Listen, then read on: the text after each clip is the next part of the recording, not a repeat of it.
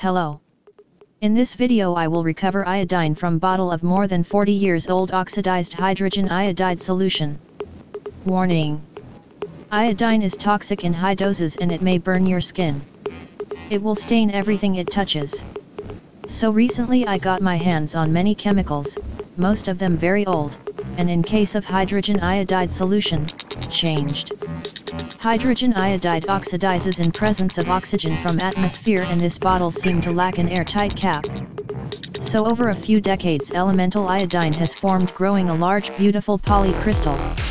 Because of solution now being useless for experiments, I will at least recover all iodine from it.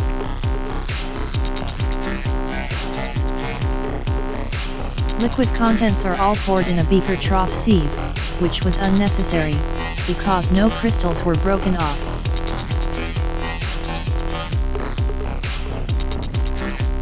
Solution is put aside and bottle is broken to admire the beauty of crystal.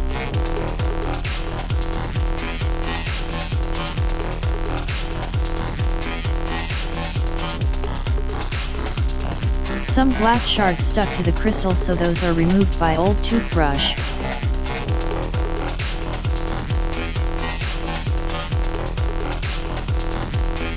One photo session later the crystal is broken into smaller pieces and put in a bottle for storage.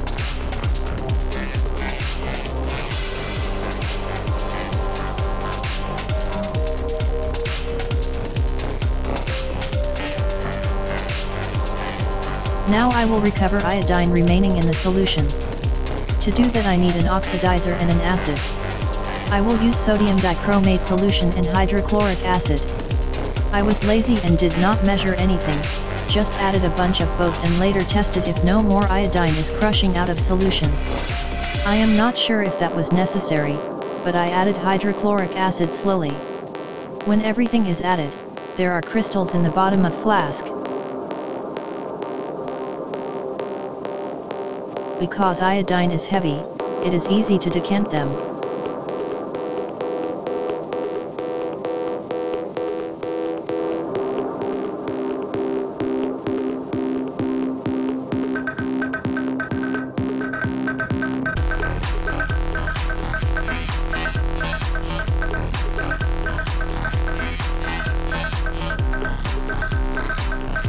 After that is done, I add a lot of cold water to wash the crystals and decant them again.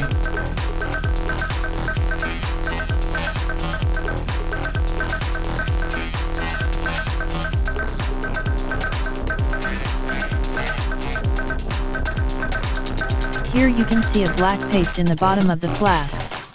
I add more water and filter the crystals, also washing out any left in the flask.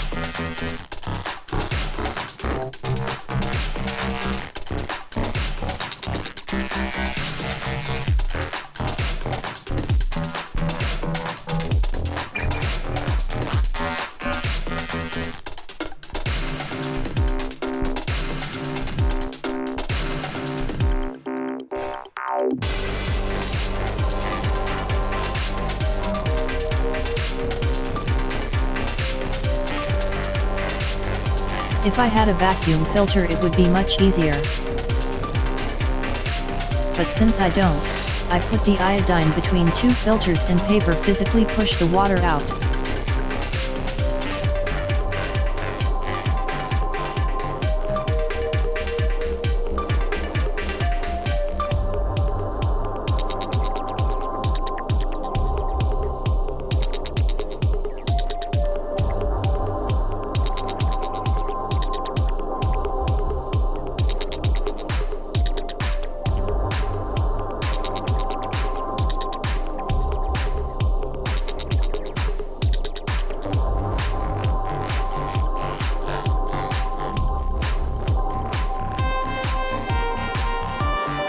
I then drop the iodine in ice cream box and crush them in smaller pieces.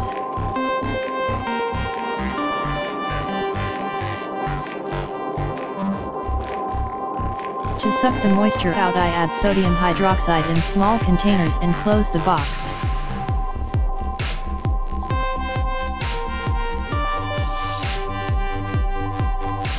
I left it stand for a while, changing the sodium hydroxide every other day until the iodine is dry.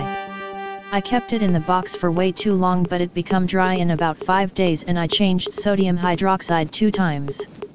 I recovered 57 grams of iodine and the large crystal itself was about 300 grams. So there you go. Thanks for watching, and if you liked, do all of those magical things you can do for this channel. See you later with some iodine chemistry.